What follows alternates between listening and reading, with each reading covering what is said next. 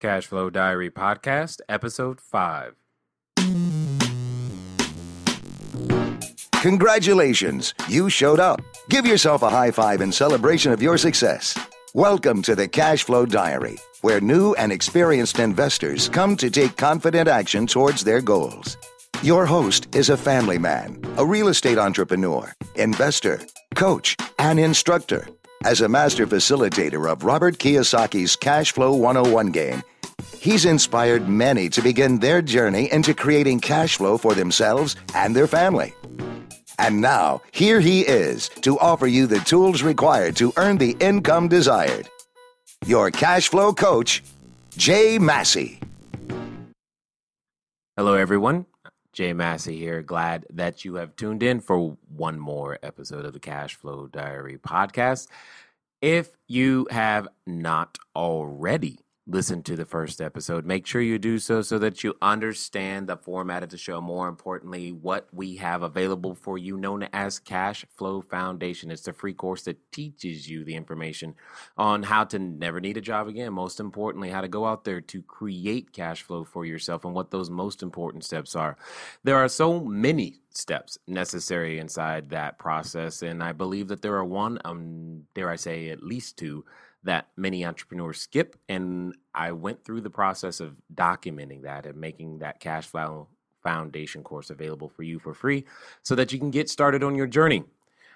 When you get to the website, you may find that you just need to place your name and info in the list to make sure that you are notified, because it may not be up by the time you listen to this particular episode. But if it is, great, then you already know what you need to do when you get there. If not, make sure your name's on the list so that we can get in contact with you, or just send you a quick email when the courses are completely available, edited, and all that other stuff. I'm calling you, or shall I say, talking to you today from the great city of Chicago. I do normally live in Orange County, California, and that's where I typically am broadcasting from. But this particular past weekend, these past 4 or 5 days or so, I've been out here in the Chicagoland area helping some investors understand, the finer points, if you will, of real estate investing. And it's been an absolute amazing time. And I'm also looking forward in the coming week, headed to the Atlanta area to do the exact same thing, just teaching more and helping more individuals understand and how to develop their cash flow and using real estate as the background, but also as business as well. Today, we have a cash flow quote. That quote is simply, though negotiations are... Okay, let's start that over. Though negotiations are a rough game, you should never allow them to become a dirty game. Once you've agreed to a deal, don't back out of it unless the other party fails to deliver as promised. Your handshake is your bond. As far as I'm concerned, a handshake is worth more than a signed contract. As an entrepreneur, a reputation for your integrity is your most valuable commodity. If you try to put something over on someone, it will come back to haunt you. Who do you think said that? Victor K. Kiem. He was an American entrepreneur and probably most popularly known for being the owner of the New England Patriots football team. I just find it interesting that, many entrepreneurs have some of the same things going through the themes of their business, no matter whether you own a football team or whether you own, your own pieces of real estate or whether you own a nail salon. It doesn't matter. The point is as in the process of developing cash flow, some things are just absolutely necessary. And as you can see from this particular quote, one of those things is integrity, period. Handshake, not a signed contract. A handshake was that important to this particular gentleman, and I understand it. The title of this particular episode is You're Being Lied To. It's 3 things that you are likely basing your life on that you have no clue are affecting you, and I just want to share some light on them. Before we get to that, though, I want to make sure that I answer yet another question. Thank you for those of you who are sending in questions or asking me questions when you see me. I definitely appreciate that. This particular question was, how did you do that first deal? I mean, for those of you, if you listen to the first episode, you understand the story, but how did you do the first deal with no money, no credit, etc.? And I started out my real estate career, for those of you who may not know, is as a wholesaler. Basically, you acquire properties at a discount, you sell them at a discount, single family houses. And that's how you start. That's how I chose to start. And there are two basic concepts necessary to be able to figure that out. Is that you must understand the difference between owning something and controlling something for wholesaling to work for you. And that's one of the first concepts that I was trained in that helped me to understand, how to be able to transact a wholesale transaction. Because, see, in general, with a wholesale transaction, what you're doing is that you are acquiring control of a property. You're not necessarily buying the property, but you're acquiring control of the property in such a way that you have the ability to then sell the control. So step one is to acquire control, and then step two is to sell the control. Once you've sold the control, typically you are done with the deal. That's it. And understanding how to do that is the key. One of the basic concepts is when it comes to acquiring or getting control over a property and then selling control is just to understand value. For example, inside of the wholesaling world, you have three basic customers. Sometimes that customer is a retail customer, meaning that they want to live there. Sometimes that customer is a fix and flipper, meaning that they want to add some value to it and flip it real fast for some additional equity in terms of for them. And sometimes your customers just buy and hold. They're looking for some additional cash flow, etc. And you've got to understand how to describe value to each of those customers because they're all looking for something different. And when you do so, you can then sell your control of that particular piece of property to someone else. That's it. And that's pretty much how I did the first deal. Very specifically, it was a subject to transaction. Or actually, sorry, no. My very first deal was a subject to transaction. The first wholesale transaction was just understanding how to get control over the property. We negotiated some seller financing to help make it easier for the end buyer to actually buy the property.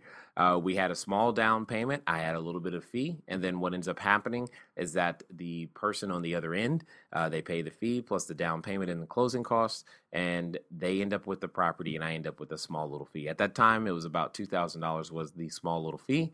And in the first times I was doing, wholesale transactions, it's been said that you can do them quickly. I don't know if you define 72 hours as quickly, but that was typically the situation for myself. And the first time I did like 11 of them in less than a 7-day period. And it was kind of exciting to be able to do that. And so that in and of itself is a brief overview on how I began my real estate career using wholesaling as the key to make all those types of things happen.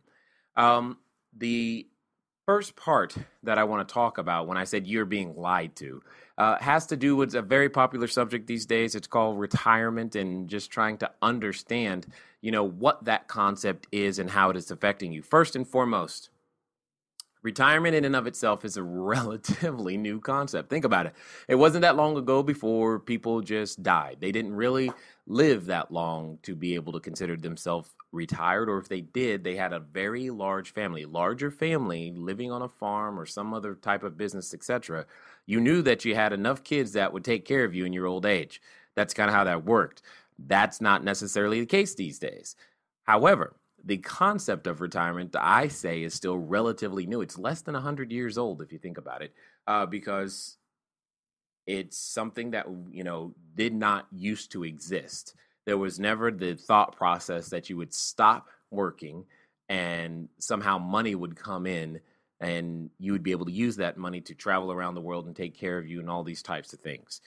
These options just were not available. So this is a relatively new concept for the population as a whole, in my opinion. And I think we're still trying to get a handle on it, on how to make it happen. And here's the fundamental challenge that I have with the way that, retirement is taught these days. We're taught that you have to go out there and save a whole big pile of cash. Okay, so let me give you some numerical examples. Let's just say that for the sake of this discussion, you say to yourself, you know what I would love to do is I'd love to be able to have enough money come in that covers all of my expenses without having to work.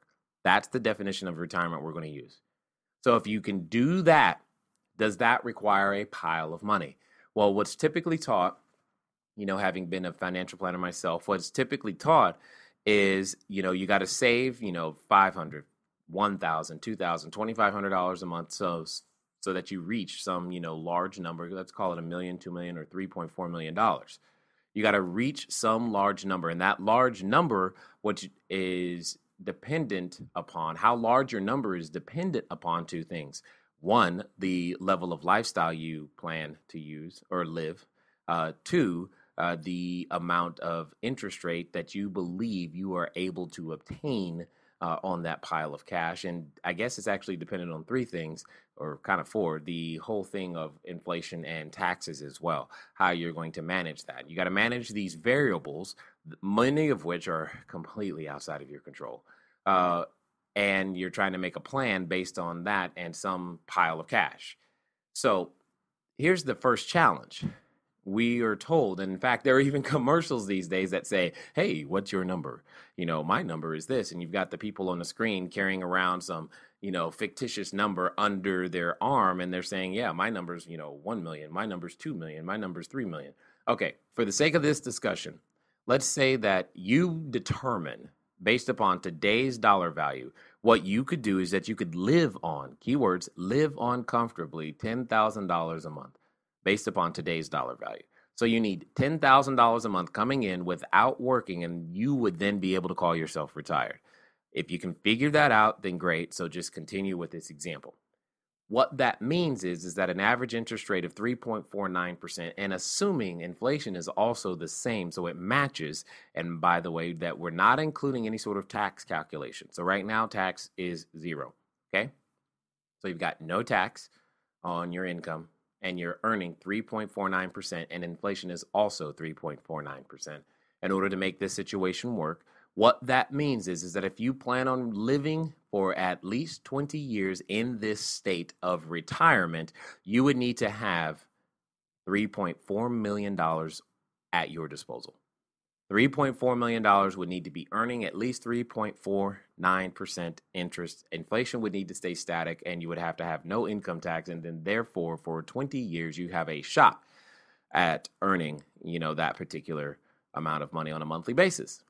Well, a couple of challenges with this, in my opinion. The first is that the average American family has no shot at even earning before taxes gross dollar amount of $3.4 million. The second is that inflation isn't going to stay static, and some might even argue that it's actually well above 3.49%. I know I definitely would argue that. And then we always have the pesky income tax issue. So that's a challenge. These are all challenges that we all face. And we put our hope in getting to some particular number. And if we get to that number, then we're done. But the key is that number is not enough. And more importantly, and even worse, is that it's not inflation adjustable. Typically, the instruments that we're given or told to use to reach these supposed nirvana. Here's what I think is the solution. We all must become better at using and owning and controlling streams of cash. For example, if you had something, anything that could produce $10,000 a month coming in without you working, you could consider yourself retired, regardless of the amount of money that you have saved up. So what does that mean? That means at the beginning of this month, $10,000 hits your bank account. You spend it, and you can even spend it all. But at the beginning of next month, another $10,000 comes in. You spent all month spending money, and then at the end of the month, or at the beginning of the next month, another $10,000 comes in. Could you figure that out, regardless of your bank balance? I think the answer for most people is yes. And if not, do you say $10,000 isn't enough? That's okay. But if you are taught a process, you could take that $10,000 and make it any number of thousands of dollars that you needed per month. That's all I'm trying to say. I'm trying to illustrate a process and an understanding. Well, understanding that means you agree with me. A stream of income is what's necessary, regardless of your bank balance. That's the key. We're often taught, and here's the key right here. We're often taught that we have to own something, when the truth is it's better for us to control it. Many people, myself, I'm not one of these people. I wasn't gifted with this whole bit of musical ability to create songs that could play on the radio. But think about those individuals just for a small second. Once they've created, I'm going to call that intellectual property, and that intellectual property continually plays and plays and plays and plays over and over and over again, they continue to receive some form of compensation for that. They have some ownership and or control inside that particular asset. But, well, what happens when the person who created it goes away? Well, that control of the asset passes to someone else. And when that control of the asset still passes to someone else, now they're the one who gets paid. And my challenge is that most of us, we weren't taught between kindergarten and 12th grade how to control an asset so that we can continually get paid. And actually then with that income, finally go do something that really matters, whatever that might be. For each person, what really matters to them is something completely different. But some people get to do that. It's just that you and I often aren't taught and often aren't the ones who get to do it. And this is the first lie. We're told that we have to save, some really, really large amount of number. We're told that we have to work hard and get a second job or a third job or something of that nature to try to save and live below the means. I'm not advocating that you spend more than you earn. That's not what I'm saying. What I am saying is that we're taught ideas on what to do with the money that currently don't fit the economic situation that most of us find ourselves in. Just a thought, just an idea I submit for your acceptance. Okay, let's go over to our cash flow question from last week. Last week, the question was, what do the letters CCR and ROI usually mean? What do the letters CCR and ROI usually mean? Well, some of you got it right. You know that those letters mean cash on cash return or return on investment. It's simply a measure of the actual dollars in and dollars out. It's a ratio. How many dollars out did you get compared to the dollars that you actually put in over a 12-month period? What was that? The physical dollars received, and that percentage or that ratio multiplied by 100 gives you a percentage of your return on investment or cash on cash return. This week's question, designed to increase your financial knowledge, is, what is the term many real estate investors use when describing their mortgage payment? There's a specific term that I'm looking for that real estate investors tend to use when describing their mortgage payment. It's 2 words, for those of you wondering, and it's a very specific term that's usually used when describing their mortgage payment. Okay, that's our cash flow question. Let us continue with our main topic. Here's another thing, just another thing that I want to submit to you that I think is interesting. And dare I say, you're being lied to in this one as well. Because we're told to go to school, get good grades, and get a job. You've heard that one before, right? We're told that job is supposed to take care of us and supposed to set us up for the future. The question is whose future? We were never told that part, but it is supposed to set us up for the future. We're supposed to earn, spend less than we earn, buy our, White House or a house with a 2-picket fence and have 2.5 kids, etc., and go on about our merry way. And when it's all said and done, yay, things will be there for us. Traditional education, and here's the lie. The traditional education system is not designed. It's not by design there to make you wealthy. It's not in any way. It's not designed for your best interest or best benefit all the time. We must learn to take more responsibility. Therefore, dare I say, self-education. That's one of the reasons I love podcasts. And the fact that we have this, we'll call it free media exchange, where it's uncensored. You just have the ability to, if you're bold enough to go out there and say something and post it online, you can. And hopefully people will listen. And if not, no big deal. At least you did your part. So we've got a whole lot more self-education. See, job, you can live. But self-education can help you create and make a fortune, earn it, own it, protect it, etc.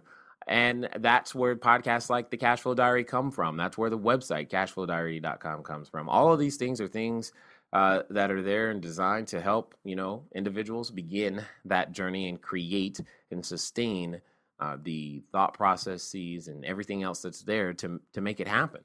Traditional education ends up in a job. Self-education ends up with a fortune. See, profits are better than wages. Profits are better than wages. Oftentimes when individuals, I know myself, I went through this, I can remember thinking, man, if I let go of this job, how can I have a quote unquote steady paycheck, right? You remember those words, steady paycheck? Some of us have found out recently that our paychecks still aren't steady, right? And here's what I'm going to say.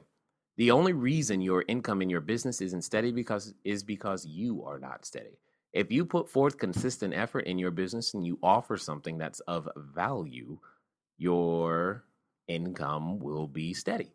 It produces ratios. You'll be able to do things and understand them predictably once you do that.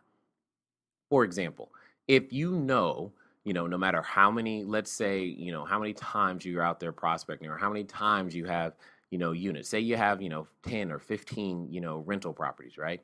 Over the course of a year, there's a certain percentage of them that's going to produce some vacancy. Well, that vacancy is a number that you can get used to understanding. And then once you get used to understanding, so long as you continue to consistently enforce quality control measures, what you end up with is a predictable stream of income, a baseline and a top line, and you've got, some delta in between. You could say, hey, predictably, I know that this much is least will come in, at least, barring some huge natural disaster or something of that nature. You can do that. And you can then therefore produce consistent returns. Well, all right, maybe it's not real estate. Maybe it's your own personal business. You can say, well, if I do this many prospecting calls, if I do this many presentations, if I invite this many investors into my deal, or if I look at or write this many offers, or if I fix and flip this many houses, or if I sell this many units, you get the idea where I'm going. At some point, so long as you stay consistent, you have the ability to have consistent income. And then as you grow, what you do is you develop systems around the things that you would need to do so that you physically don't have to continue to do them. And then that even makes your business more consistent because now it's a system that's dependent on more than just you. This is part of the process and part of the reason why the Cash Flow Foundation course was created, is to help you begin to put that system in place. So that you could use it to develop any sort of business that you wanted to. Remember, profits are better than wages.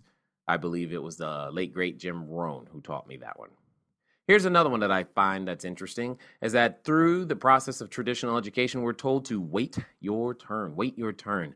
Could you imagine if there was I'm just going to make something up. Say there was 100 single-family houses available. There were no money down and the loans were free. You could, so you didn't have to worry about credit. You didn't have to worry about anything.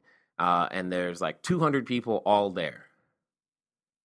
What on earth means or says that you have to wait your turn? That doesn't mean some people don't get any. What ends up happening is that some people get more than others because they're not waiting their turn. They're not waiting, saying, please, by all means, you go first. I find it interesting. Now, I'm not saying I'm not advocating any sort of anarchy, but what I am saying is we don't have to necessarily wait your turn, or more importantly, wait for permission to finally become the individuals that you are inside. What are you waiting on? Do you need a blessing? Do you need someone to say, okay, now you can go be your best self? Okay, here we go. Are you ready? You can now go be your best self. What I want you to do is spend the rest of today introducing your new self to all of your same friends so that they can get to know this new you. All right. But this new you, it doesn't wait. It takes action. It moves at the speed of instruction, and it makes sure that things happen in such a way that they are a benefit for everybody. Once you've done one deal, you do a second. Once you've acquired one customer, you go get a second. You don't have to wait. You go and help as many people as you possibly can as quickly. Here's another piece. Going through the traditional education system, you also learn, hey, don't make mistakes. In fact, you're rewarded for not making mistakes. And the first thing that's going to happen to you when you start a business is you're going to make a mistake. And in school, when you made a mistake, you got an F and you were told, ooh, don't do that. In fact, you were rewarded. The less mistakes you made, the better your grade, period. You weren't rewarded for taking risks or even applying your intuition in any way, shape, or form. Therefore, you just did it the way everyone else did it. And since it worked and they got a good grade and didn't get in trouble, I will strive to do that. And if you couldn't make it or couldn't hack it, you were somehow called a failure, which doesn't feel good. What's interesting, though, is that when you go down the self-education path, one of the things that makes you valuable is your willingness to make mistakes. There have been transactions out there where I've lost money, and some of those transactions, that's when I've learned the most. That's when I've understood more. That's when I was like, oh, that's what that means. I didn't understand that was important. And one lesson I learned from that I will share with you is that one of my investors specifically said to me, and I was floored because it was a couple years ago, and I was like, wow, I can't believe the way he thinks. He said, you know what? I would invest with you again because now you're a safer bet. I wasn't thinking that way. I was thinking, oh my God, I made a mistake. Did you not hear what I just said? I mean, all this stuff went wrong. And his perspective was, nah, you're safer. You won't do that twice. I was like, you're definitely right about that. Definitely right about that. So just some ideas that I wanted to submit to you so that you could see, various ways that I felt that, we're lied to. Because in that process of being lied to, we base our life on these things. We base our life centered around these principles and these concepts that somehow we're supposed to build a stable life upon, but we can't. Simply because we're in a situation to where we're laboring under the wrong kind of knowledge. We have no clue. We're laboring under the wrong kind of knowledge. And we need to learn how to labor under correct knowledge. Labor under correct knowledge. We're developing your luck. If you look at the first letters of what I just said, you'll understand what I mean. We're developing your luck. And the more I labor under correct knowledge, the luckier I get. So, final comment today, just remember this. What you don't know can, is, and always has hurt you.